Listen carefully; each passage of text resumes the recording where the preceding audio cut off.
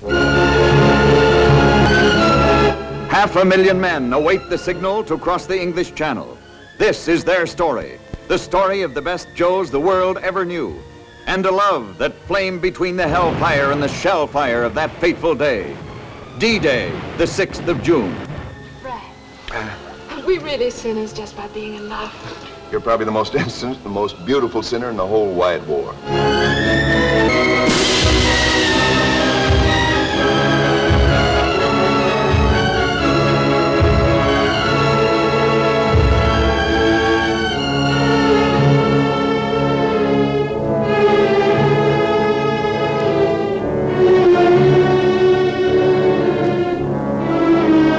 It was a time to remember and a time to forget that he was married, that she was engaged to another man.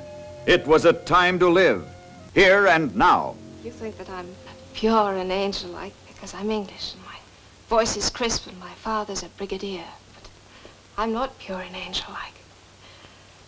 And I thought I'd be safe from you because you're a stranger and far removed from John and his world and everything that he stands for. Look, I won't make a false move, I swear it. Now that I know it's that way or nothing. Please go, Brad. You're not a stranger anymore. Okay. Suppose you stay this way. Friends. You imagine for 1 second your wife thinks you're going to be faithful the whole of the war? I love you. I'll come back.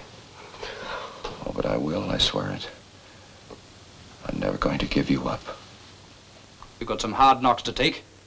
But if we're bold to start with, more of us will be alive when it's all over.